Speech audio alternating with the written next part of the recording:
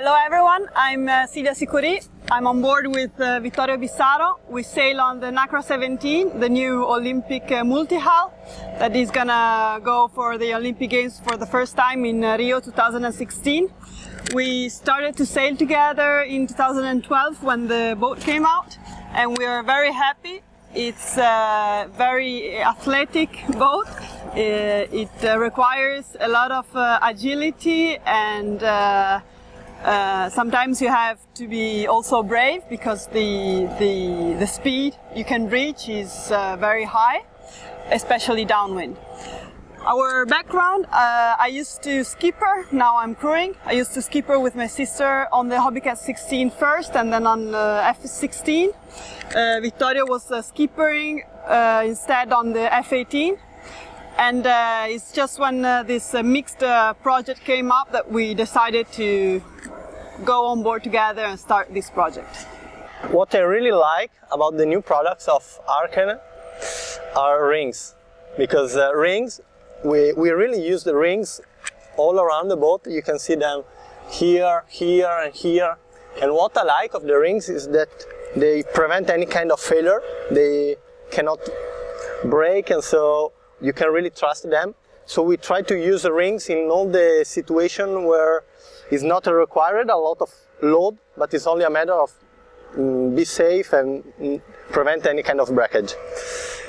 So rings are used here for the circuit of the spinnaker sheet, here for the shock cord of the trapeze of the skipper, and also here for the retriever lines.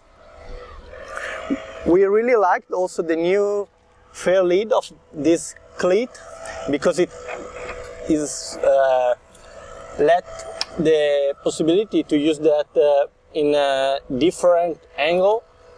So it's really, comfortable when you are in different position on the boat, because you don't care where you are, you just have to release it or try to take it again.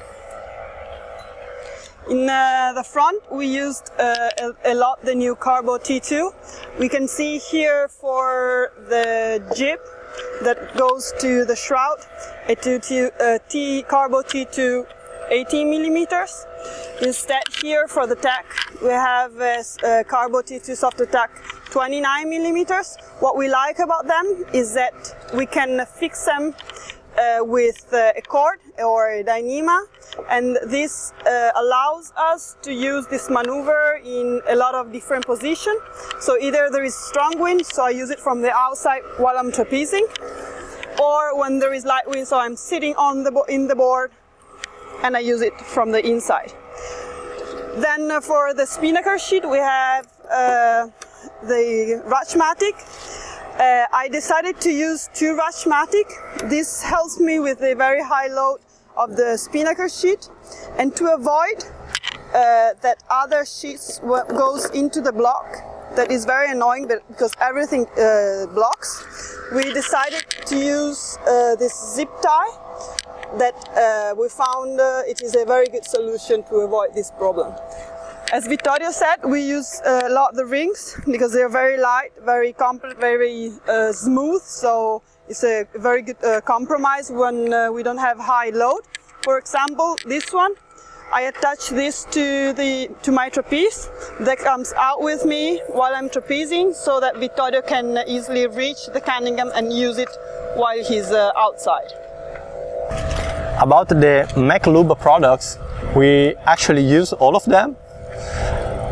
My favorite is a high coat speed polish, because we started using that at the beginning of the season, before every races and before every medal race as well. And actually things went really well since then, so actually it's a kind of ritual that we are doing, and for sure in the next days we will put a speed polish on this boat.